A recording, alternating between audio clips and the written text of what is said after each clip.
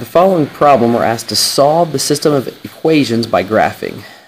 The solution to a system of equations is a point xy, so an x-coordinate and a y-coordinate, that makes both true. And if you remember, each one of the graph of each equation is all the points that make it true. So we graph each equation, we find out what they have in common.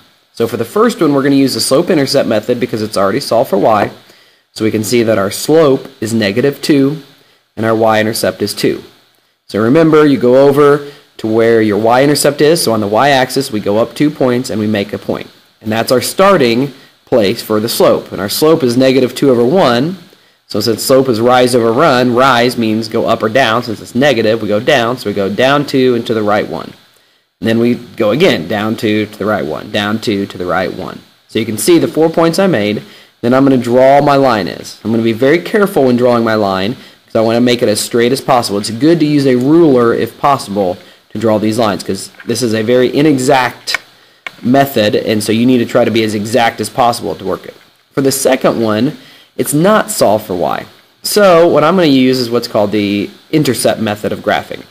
I'm going to first find the x-intercept, which we find the x-intercept by plugging in 0 for y.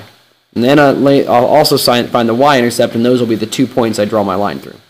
So I put 2 in for y, which just goes away, so I'm left with 2x equals -6. So I can just solve this very easily by dividing by 2, and I find out x equals -3. So the x-intercept is -3.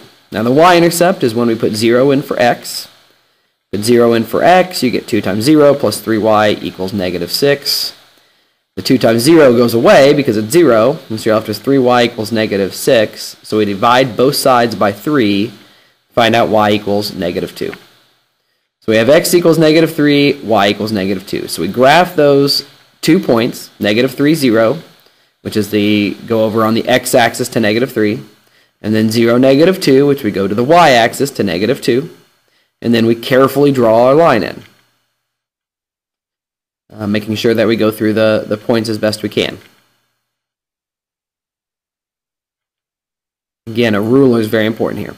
If you notice, our lines actually intersected at a point that I marked on both of them, or very closely on both of them. It's very clear what point they marked at. It's not always so clear, but this one it's very clear. And that point is 3 over -4 down. And so 3 -4 is our solution. That's the point that makes both equations true, because that's what a graph is, all the points that make an equation true.